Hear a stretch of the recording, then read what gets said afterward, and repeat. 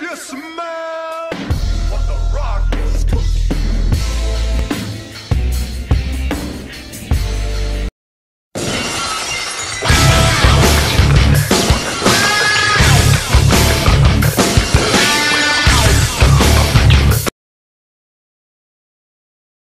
Yeah, Elizabeth go right and I'm going left. Could I ask a question, Macho Man? No more questions.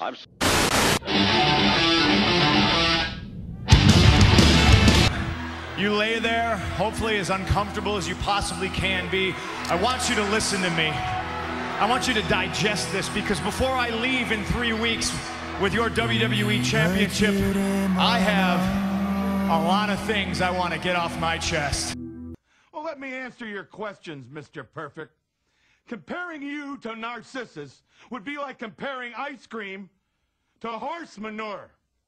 Now, I know horse manure has its place in this world, even perfect horse manure.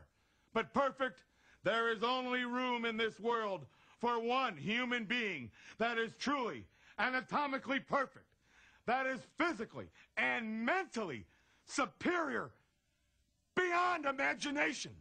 Why, Ric Flair and I both agree that Michelangelo could not capture on canvas the stupendous qualities of Narcissus. He could not sculpt from marble the metamorphic qualities of Narcissus. Why, Narcissus is so beyond perfect, it's like he's from another galaxy. Sort of a Johnny-come-lately, if you'd pardon the expression. Hey, look, Hitman. 8.5 years, Chico. You climb to the very, very top. You're the main man in the WWE. Now say hello to Razor Ramon. 8.5 months and I caught you. I am numero uno. All right, the you're the number one contender. Yes, indeed, the number one contender. And if you're the number one contender and such a great competitor, why did you... Earlier tonight, we heard from Kurt Angle. Obvious resentment not only toward you, but toward everything that you stand for. Kurt Angle, the question of the night, you obviously don't get it, is why is The Rock the people's champion?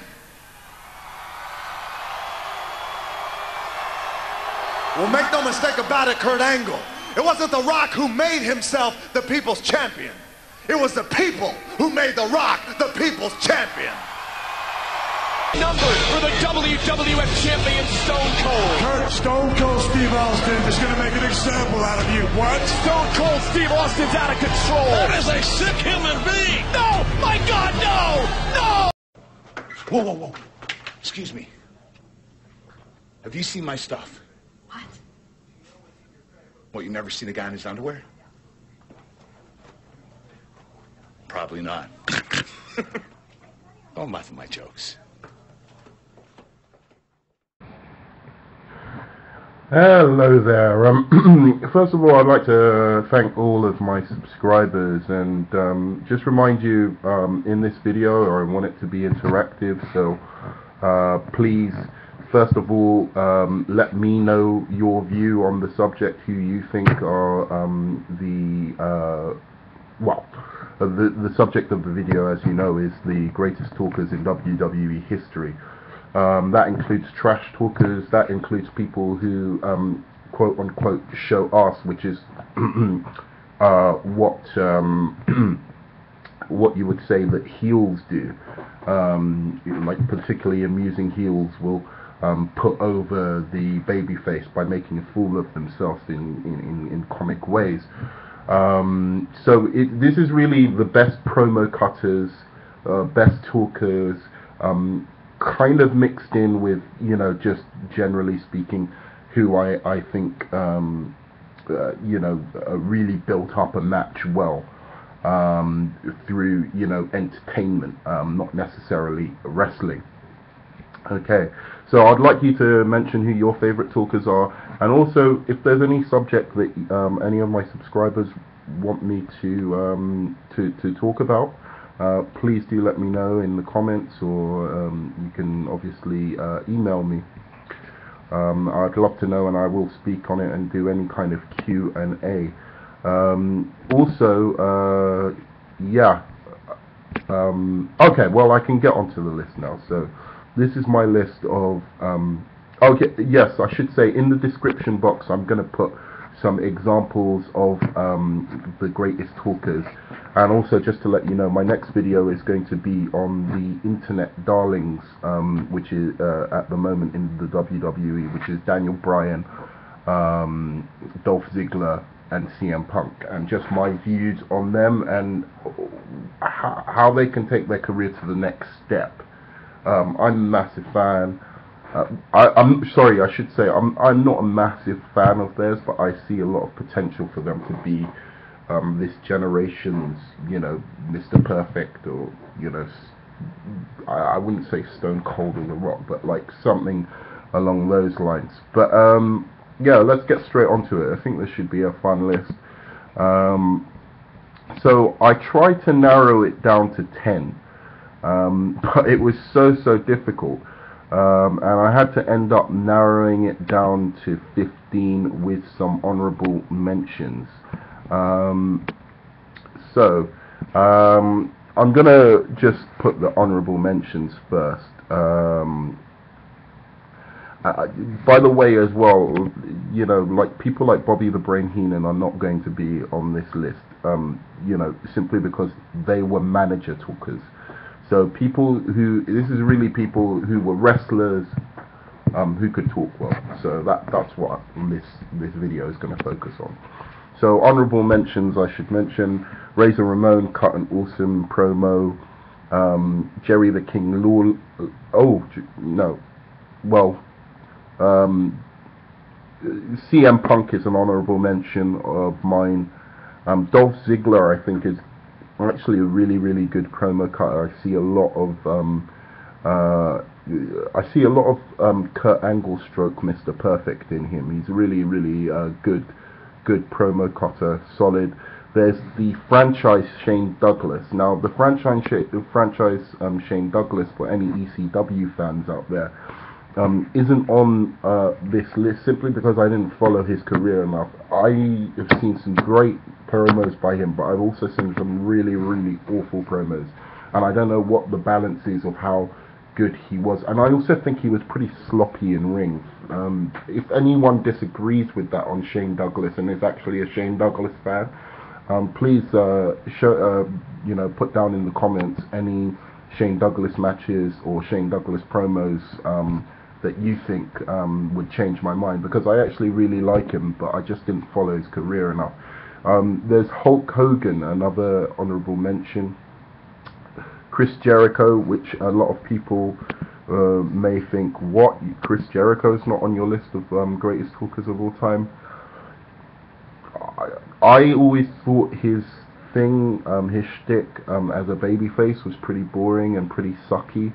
Suck up to the crowd, and I hate people who kind of like suck up to the crowd. I always saw him as a kind of poor man's Rock. He wanted to be the Rock. He wanted to have that kind of like electricity and excitement and whatever, but he just really couldn't generate that. And I don't think he had, like, his feuds, I don't know, I don't think he always held up his end of a feud so much. But I think when he turned to a bad guy, his promo skills got better, but they still weren't as good as some of the people I've got on here.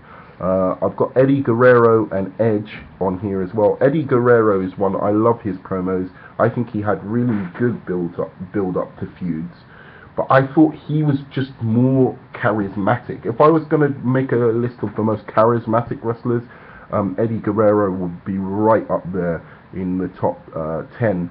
But for the content of what he actually said, I don't think he's up there, personally. That's personally. This is, yeah, as I said, a personal list. Edge is on there. I don't really want to go into it. I think he's highly overrated, personally. $1 Million Man is there as well. I think he cut some great promos, but it didn't really add to his feuds. So, you know, I don't really put him up there. Dusty Rhodes is a brilliant promo cutter, but he's a bit before my time, so it would be kind of pretentious for me to put him up on my personal list. Triple H, as anyone knows who's watched any of my channel, I'm not the biggest fan of Triple H. I think he's highly overrated, but I do think he's one of the great talkers in his own right. He did some great intense promos, great psycho promos, but a lot of the time he was so self-indulgent on the mic, in terms of how long he'd spend on the mic and how much of the show he'd take up, that it kind of took away from the good that he did, which is unfortunate, because he could be one of the greatest in terms of talkers ever. He's way overrated by the WWE. Even if you take his greatest promos, and you took out all the crap around them, I still would have him just outside of the top 15. So yeah, let's go on to the top 15. I hope I've mentioned Hulk Hogan, because I think Hulk Hogan was really great in terms of promo cutting and building up a feud, you know, getting you really pumped up for a match. Whatever you want to say about him, say your prayers, eat your vitamins, blah blah blah, he still was a great promo cutter. He got you really energized for a match. That's my view. Okay, well, somehow I've put Hulk Hogan on my list anyway. Alright, so I'm going to start off. 15 is Jerry the King Lawler. Jerry the King Lawler, as you know, went on to be a great color commentator, so obviously he was a good talker, and I think he's one of the greatest color commentators of all time. I think actually his color commentating kind of outshines his wrestling career, at least in the WWE. But nonetheless, Jerry the King Lawler, all you have to do is go back and look at his stuff on Bret the Hitman Hart and on Jake the Snake Roberts to see just how funny and how animated and how alive he was when it came to his promos. Brilliant at building a feud. His feud with, as I said, Bret Hart and Jake the Snake seemed like an Attitude Era feud. It was just so intense, and like if you cut a promo of those feuds, it really was a great heel kind of, you know, he'd take it so far beyond, like, you know, calling out Bret Hart's dad, calling him an old man, saying, you know, just some of the things he said was outrageous, but it was really funny at the same time. So Jerry the King Lawler is there for his wrestling promos and building up a feud. He didn't do it all the time, which is why he's so low, but when he was on, he was really on. So that's why Jerry the King Lawler is number 15. 14, as I said, I took Hulk Hogan out, and I obviously put him back in again because I just think he deserves to be in there, because, as I said, no matter what you want to say about Hulk Hogan's promo or his wrestling skills, the guy really knew how to put on a show and how to get you involved. And if you were there at the time, you might watch it back and think, but even now I watch a Hulk Hogan, you know, feud or promo, and it still, you know, brings back that memory of the Hulkamania. Maybe it's nostalgia or something. I was definitely a Hulkamaniac. Definitely was. He was my favorite wrestler when I was younger. But as you've seen how you know, he's come in later years, and some of the matches he's put on with people like The Rock, you really see that this guy does know how to build a feud really well, actually. He is one of the best of all time. It was just really intense. It was really intense and iconic, and everyone, you know, especially when people imitate you. Imitation is the greatest form of flattery, as everyone knows. So I think Hulk Hogan is probably one of the most imitated wrestlers in terms of his promos of all time. Number 13 is Ravishing Rick Rude. Ravishing Rick Rude, again, great heel, amazing ability to build up a feud with his promos. You know, you just have to look at his feud with Jake the Snake. I think he had a really good feud with Ultimate Warrior as well.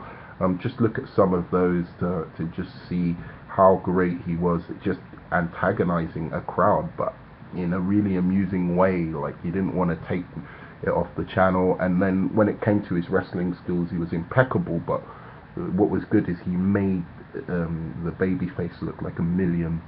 Even if he beat the babyface in the end by cheating or whatever, he still made them look really, really good. And yeah, he knew how to build up a feud with his words before. He had some really great stuff. As I said, go back to Ultimate Warrior, go back to Jake the Snake feud. Really fantastic.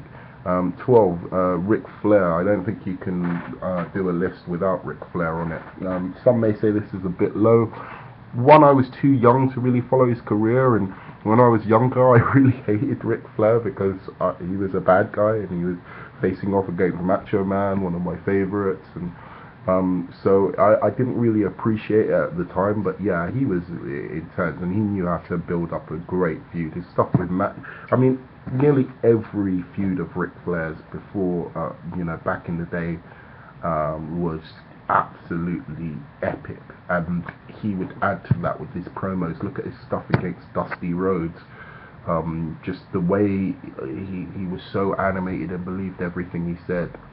It made you believe, even though you didn't like him at the time. But as you grow older, and as I started liking heels more when I was like 7 or something. No, when I was about 10, 12, maybe 11, I started liking the heels more than the good guys. But yeah, he was really fantastic. Number 11 is Paul Orndorff, one of the most underrated wrestlers of all time. Really, really funny, great. It's Mr. Wonderful, Paul Orndorff. Really great at cutting promos. Really great at building up a feud, like a slow build up to the feud, and then the execution in the ring as well. But we're talking about promos, but he just was so horrible a human being, and just so nasty to the audience, so nasty to people. He was calling people fat, like women fat pigs before The Rock was, telling them, look at my body, do you want to be like me? If you want to be like me, you've got to, but you can never be like me anyway, even if you tried the hardest you possibly could. And it was just really, really golden stuff by Paul Orndorff, and yeah, it really built up a feud. Great. Number 10, Mr. Perfect. Mr. Perfect was perfect at pretty much everything, including his promos and just the way he could get a crowd to love him or get a crowd to hate him. But in the end, we all agreed that he was exactly what he said, and that was absolutely perfect. His promo style, I think, is just it was slick, it was funny, there was some coy humor in there. And it just had that thing of I believe in myself, like I'm a god, the incredible narcissist ego that he had. And yeah, I think pretty much Mr. Perfect was perfect in every aspect of wrestling. I think he's one of the most complete packages of any wrestler ever, and one of my personal favorites. Number 9 is Ultimate Warrior. Now, whatever you want to say about the garbled nonsense that Ultimate Warrior used to spew, there was no way that did not get you pumped up for a match. I didn't like Ultimate Warrior. As I said, I was a Hulkamaniac back in the day. But there was, you remembered when the Ultimate Warrior spoke, and you were like, yeah, that's kind of cool. That's kind of cool. And you can call it garbled nonsense, but in the end of the day, it was effective. And you believed it. I really think it was money. I really think what the Ultimate Warrior did in terms of his promos, and how it would build up a feud as well, like this insane maniac calling on his warriors, to if you were an adult, you found it funny, which is good because it's memorable, it's funny. If you were a kid, you were like, oh my god, Hulk is gonna have to face the Warriors. Can Hulk actually? Can he muster the strength to beat the Warriors? The same as I felt with the Macho Man when it was like his end of career match, against the Ultimate Warrior, because I like Macho Man more than Ultimate Warrior. Again, it was like, oh my god, he's got the Warriors on his side, so can Macho Man overcome this? And it was real. I think it was a very, very cool gimmick. The Ultimate Warrior does not get his dues at all. Number 8, coming in at number 8 is Kurt Angle, pretty much one of my favorite of all time, if not my. It goes back and forth between my 4 favorites, which I'll get to at the end. 5 favorites actually. I've got five favorites altogether. But Kurt Angle made the whole aspect of the heel showing us, which means making a fool of himself by speaking, but doing it in a really funny way, but a way that also made you kind of hate him. And you notice, you go back and you look at Kurt Angle's promos and he's so underrated on the mic. It's unbelievable. I don't know what that's about. I really don't know what the point is of underrating him on the mic. It's almost like his skill in the ring has just outshined so much. He's so good in the ring that people have to think that somehow he's not good at cutting promos. And I think also there's the aspect of, he wasn't a trash talker. He wasn't someone who's going to come in and say, oh, you're a jabroni, or you're that wasn't his style. It was all about showing us. It was all about making fun of himself, being the clown. And there was no one better at being a clown, or sometimes a psychopath, like a sexual pervert sometimes he played. Whatever it was, there was just that aspect of him, making it just really funny. And then when you saw the promo leading up to his match, it was just epic, because, I'd like to refer you to his feud against Shawn Michaels, where he got the sensational Sherry in and was singing, I'm just a sexy Kurt, I'll make your ankle hurt. That just built, and then he was, did that thing with Marty Jannetty the week before. Just all the styles, and it was so layered as well. There were so many aspects to how Kurt Angle could draw you in. It could be intense, could be just funny. And as I said in the description box, for each of my 15 picks, I'm going to pick my favorite promo of theirs, so that you can have a look if there's any promos of people's that you want to see from my list. But yeah, absolutely magnificent, in terms of just making a fool of himself, being hilarious. And as much as the crowd would boo him as a heel, always after you'd hear laughter. They'd be like, you suck, but there'd always be laughter afterwards, and he worked the crowd, egged them on to kind of, and I think he was one of the most over heels of the Attitude Era, possibly more over than Triple H, one of the most over heels of the Attitude Era. Definitely not one of the most over baby faces, but definitely one of the most over heels. Number 7 is Rowdy Piper. Rowdy Piper was amazing. So much energy. Could build up a feud with his words. Could be a baby face. Could be loved. Could be hated. Just a great mic worker. Anything from Piper's Pit. His promo before he fought Bret Hart for the Intercontinental Championship, absolutely fantastic. He just had a style of his own. It's hard to really explain. It was really funny, really gold stuff, like going back to Rowdy Piper. I would say, like, probably one of my favorite is promos of his was WrestleMania 8, and it was against Bret Hart, and they were just talking, and he was trying to make light of the situation, how he'd known Bret Hart since he was a kid, and just making fun of that situation, and it's really brilliant. I'll put that in as a link, the Rowdy Piper Piper, Bret Hart promo, fantastic stuff. Number 6, Jake the Snake Roberts. Man, I mean, this guy was the personification of a snake. Now, it wasn't humorous. I don't even know how to put it. He was just a great mic worker. Just in terms of pumping you up for a match and believing like something's going to go down, that's going to be horrible, that's going to end someone's career, that's going to, you know, like, and just some of the lines, the little one-liners in between, you know, what was it, short distance hard landing, when he was talking about his DDT. Just some of his little one-liners that he just used to throw in there were just brilliant. So witty, so dark, so intense, and yet not shouty. He didn't need to shout to make his point, and yet you still believed him. Jake the Snake is one of the greats of all time. I'd put him in the top 15 of any list of the greats of all time, to be honest.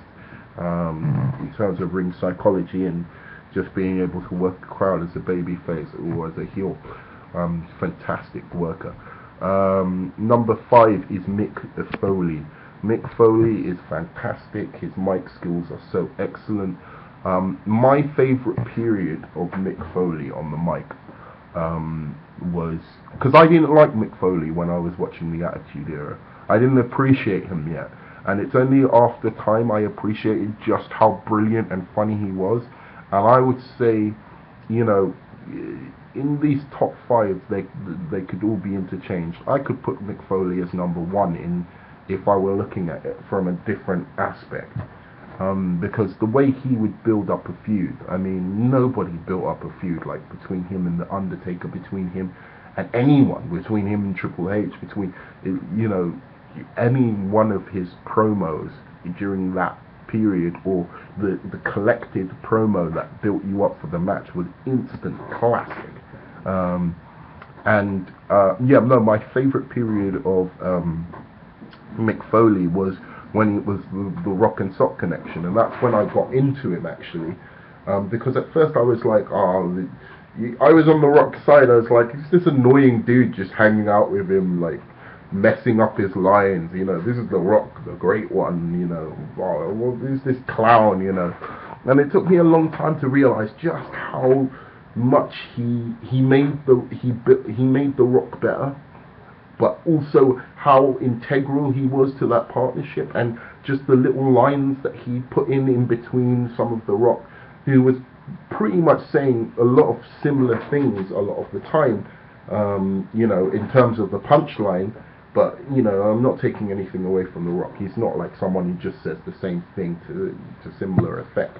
But definitely the way they played off each other was just some of the most magic, hilarious points in WWE history. And it took me time, as I said, to realize how integral Mankind was to that relationship. I really will say this, I will go on the record as saying this, I don't think The Rock would be in Hollywood right now if it wasn't for his stuff with Mick Foley. Mick Foley and his segments are probably what made people see the potential for this guy to have range and do a lot of different things apart from just be this one character. I really, really believe that. And that's why the segment between him and Mick Foley is the highest rated segment in Raw history. Number 4, Classy Freddie Blassie. I always talk about this guy, love him to bits. Classy Freddie is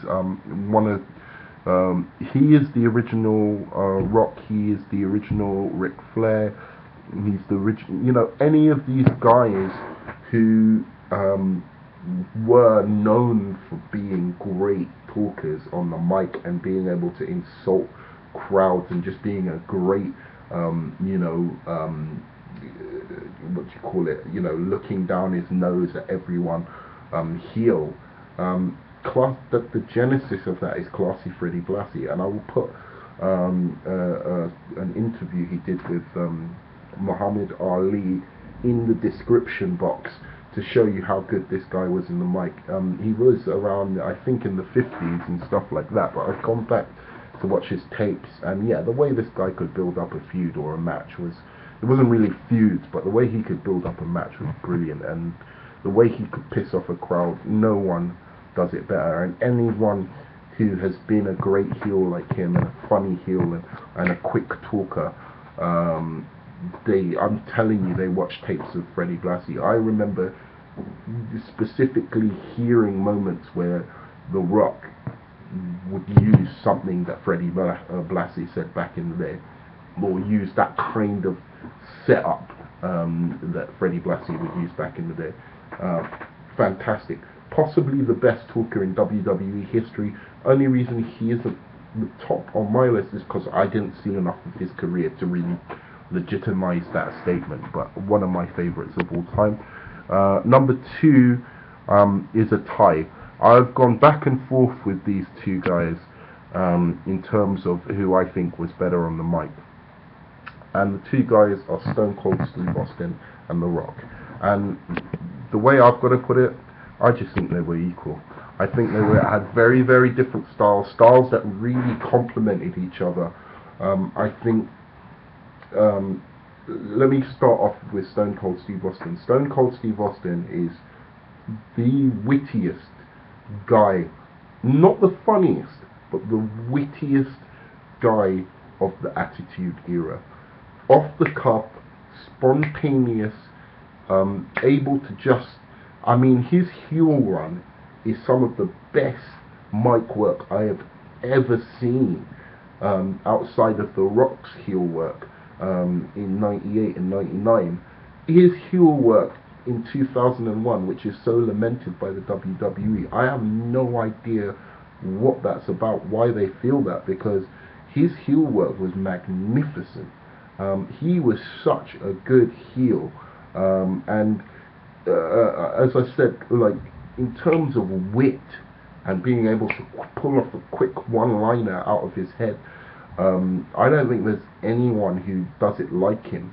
There are people who can perform and be funnier. I think maybe Mankind compares, or Mick Foley compares in this way, but not with the intensity and sense of danger that Stone Cold Steve Austin brought to the table. So Stone Cold Steve Austin is definitely, off the cuff, can be intense, can make you think he's gonna kick your ass, can be funny, can do it all on the mic. The spectrum goes on. Can even come up with great catchphrases, great, slogans. I mean, Austin 316, what, all of those slogans are just, some of the best, most iconic in the industry. I hate the fact that he made crowds go what, because that really annoyed the fuck out of me.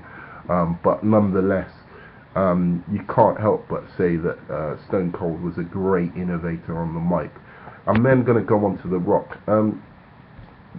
The Rock is, The Rock. I mean, the funniest guy on the mic of all time, as far as I'm concerned. As I said, there's a difference between witty, quick, off the cuff, but in terms of performing and coming up with a great promo that is funny, or that brings you in, or that gets you intense and pumped for a match, The Rock, bar none.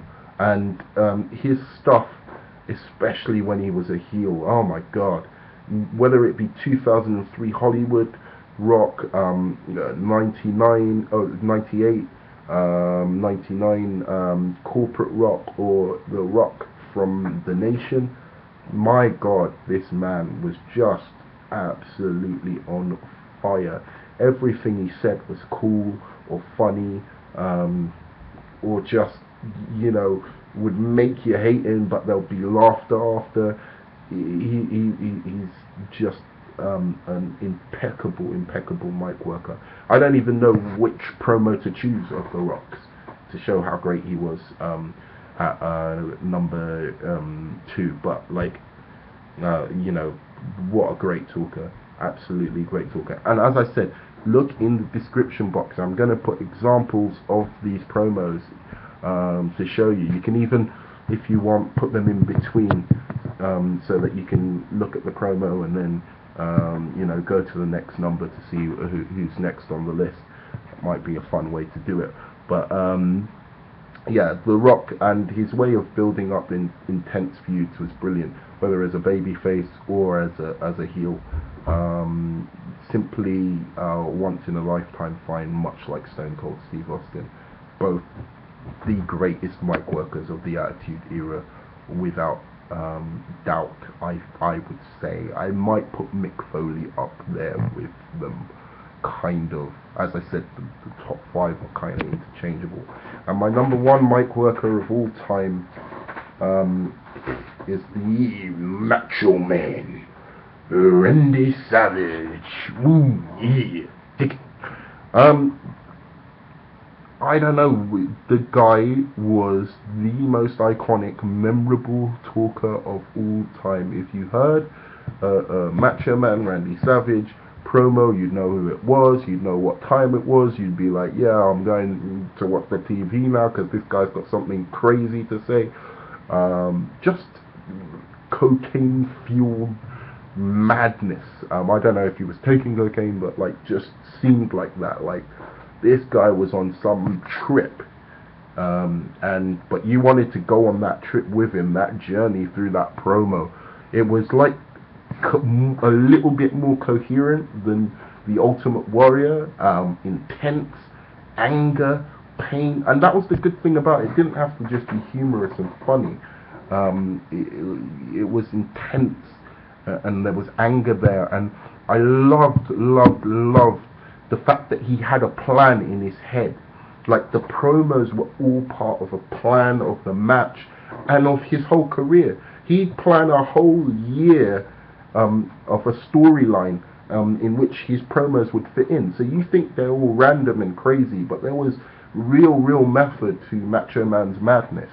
And so, you know, that whole thing with Elizabeth, that whole journey he took with Elizabeth till where he would say, you know, I'm here, I'm the champ, I'm the best. Why are you talking to Elizabeth? Who cares how she is? Leave. Or just the only reason he'd get Elizabeth to come in is to say how great he was, and then he'd tell her to, you know, get out of here. That whole method was all leading to that moment at WrestleMania where they got back together, you know. That was all leading to that, and he planned that. It wasn't Vince McMahon, it wasn't anyone like that. He planned that, and that's why I say he's the greatest of all time, because his promos and his craziness all fit into a master plan he always had. You know, he even towards the end of his career worked out a year-long feud with Shawn Michaels, which that fucking idiot Vince McMahon didn't end up using. A year-long feud with Shawn Michaels, where Shawn Michaels would win at WrestleMania whatever, finally, to take, I don't know if it was the Intercontinental or the World Championship, but like a year-long feud to get Shawn Michaels over. And he planned it and told him all the matches and how the promo with himself would go. Brilliant mic worker. Can't say enough about him. Transcendent star, best of all time. R.I.P. Macho Man. And thank you guys for staying with me through my greatest talkers of all time. Please look in the description box, as I said. I'm going to have examples of all their best promos, and please like and subscribe if you enjoyed the video, and let me know who some of your favorite talkers are, and if you disagree with my list. Thank you.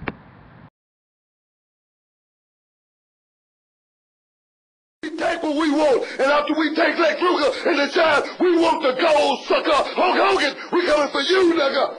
I should point out for the record, Stevie Ray, look at this. Take a look.